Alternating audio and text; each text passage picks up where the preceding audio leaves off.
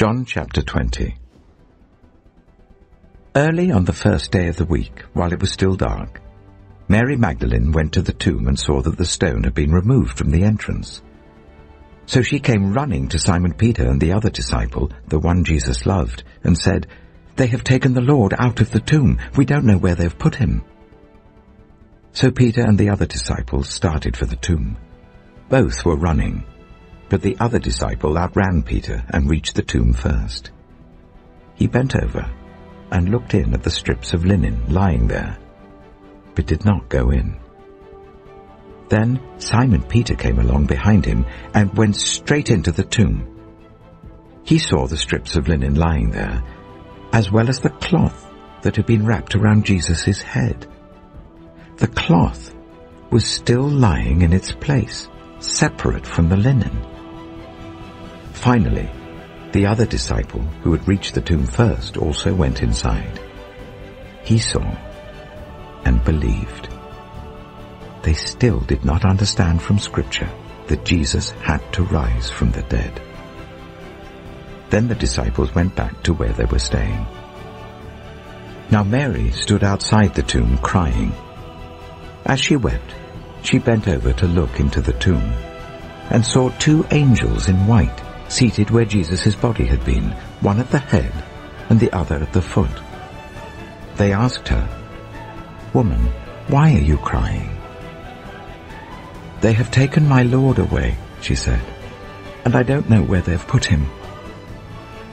At this, she turned round and saw Jesus standing there, but she did not realize that it was Jesus.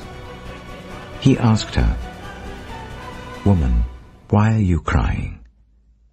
Who is it you're looking for?" Thinking he was the gardener, she said, "Sir, if you have carried him away, tell me where you have put him, and I will get him." Jesus said to her, "Mary."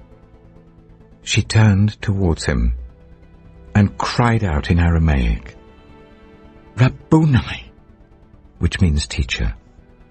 Jesus said, "Do not hold on to me, for I have not yet ascended to the Father. Go instead to my brothers and tell them, I am ascending to my Father and your Father, to my God and your God." Mary Magdalene went to the disciples with the news, "I have seen the Lord." And she told them that he had said these things to her. On the evening of that first day of the week, when the disciples were together, with the doors locked for fear of the Jewish leaders, Jesus came and stood among them and said, "Peace be with you." After he said this, he showed them his hands and his side. The disciples were overjoyed when they saw the Lord. And again Jesus said, "Peace be with you. As the Father has sent me, I am sending you." And with that, he breathed on them and said, "Receive the Holy Spirit. If you forgive anyone's sins, their sins are forgiven. If you do not forgive them, they are not forgiven." Now Thomas, also known as Didymus, one of the 12, was not with the disciples when Jesus came. So the other disciples told him, "We have seen the Lord." But he said to them, "Unless I see the nail marks in his hands, and put my finger where the nails were, and put my hand into his side, I will not believe."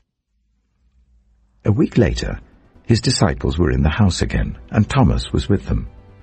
Though the doors were locked, Jesus came and stood among them and said, "Peace be with you."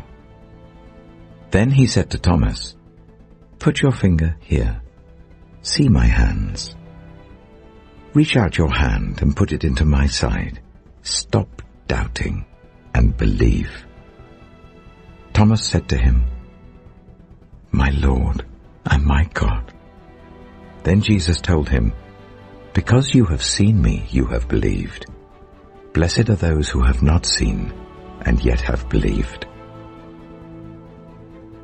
Jesus performed many other signs in the presence of his disciples, which are not recorded in this book.